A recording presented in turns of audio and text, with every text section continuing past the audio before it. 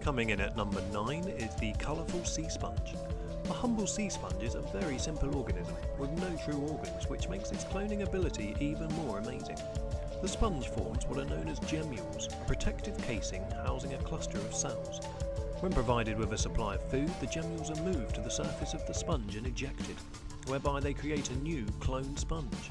Even more incredible, if a part of the sponge is broken off through an attack or injury, the broken part will continue to live, eventually forming a whole sponge that is an identical replica of the original.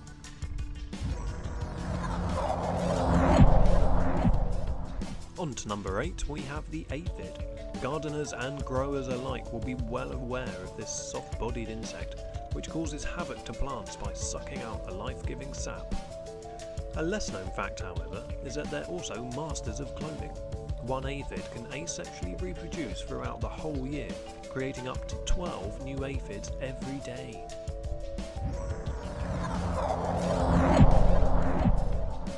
In at number 7 is the mysterious jellyfish. Like much of nature, the jellyfish can be both deadly and beautiful. Their reproductive cycle is unusual in that they reproduce both sexually and asexually. The adults first release either sperm or eggs that are then fertilised in open water. The resulting young offspring then find a good spot and, depending on the species, either divide themselves in half for a process known as budding, creating an identical twin, or by splitting into a number of segments through strobilation, with each segment creating an adult jellyfish.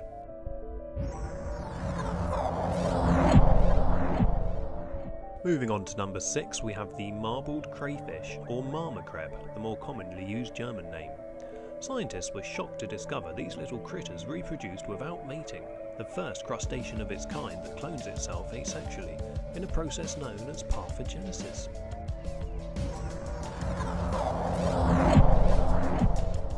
The mighty boa constrictor holds position number 5.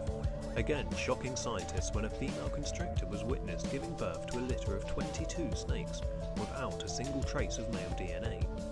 Due to the mother being a mix of both female and male DNA, the offspring is thought of as half-clones, despite looking identical to the mother, even down to a rare colour mutation.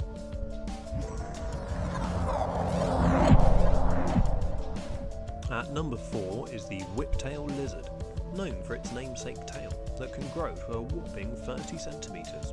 While some lizards reproduce asexually if necessary, some species of whiptail have no choice. These species carry twice as much DNA as others, and pair 2 sets of female DNA to reproduce without mating. Similar to the boa constrictor, the resulting offspring are all women.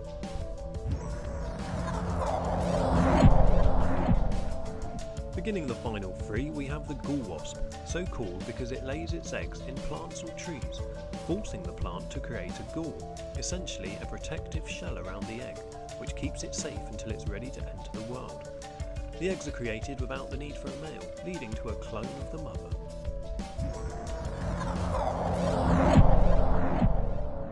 In second position is the Komodo dragon, the largest of the monitor lizards and an impressive animal. During 2006, 2 dragons held in captivity at London Zoo stunned biologists by giving birth to litters of pups. A male had never been present, a first in the recorded history of the lizard. Analysis showed that the offspring were not a perfect clone of the mother's, and that the mother had actually doubled its DNA to create the child.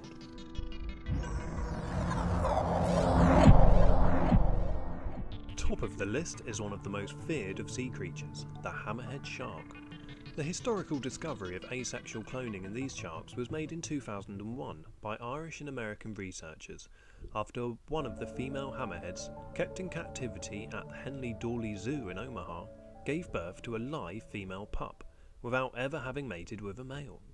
After extensive testing, it was finally concluded in 2007 the pup had no trace of male DNA and was a perfect clone of the mother. So that's it for our top 10.